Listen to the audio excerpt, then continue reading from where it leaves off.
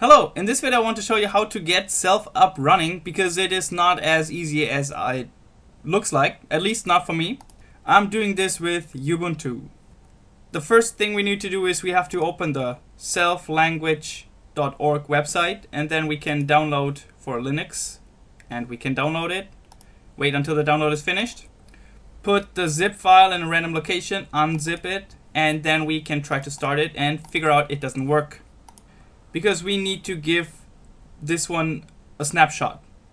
If you're not familiar with a snapshot, this is like, let's get another paint here. So this is a virtual machine. Our self is our virtual machine. And this is a snapshot, and here's a snapshot, like if you have a virtual machine with Windows and Linux.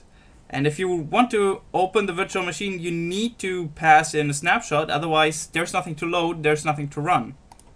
Fortunately, we have some snapshots that you see over here. And in this example, we are going to use the kitchensink.snap. Make sure if you read the handbook, this one, then you see that there's, unfortunately, they changed the extension. So in former times it was kitchensink.self and the handbook still says kitchensink.self. So make sure to know that the actual extension is snap. Okay, so first we are going to copy this one, so we always are working on a copy. And the natural behavior would be just drag and drop it onto self. But that doesn't work. Okay, I rearranged the items. What we want to do is we want to open a terminal. And then we type in self -s and the kitchen sink snap. And then we hit enter. Wait a little bit, and here we got our self. And now we can start. So this is basically it. If you, I don't know, open the evaluator for just a random example.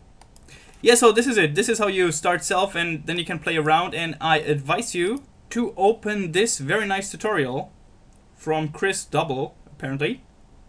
I post this URL also in the video description. If you want to have the title, it's self-demo creating a bank account object, and he really slowly and good explains, very well explains how to make the first steps in self.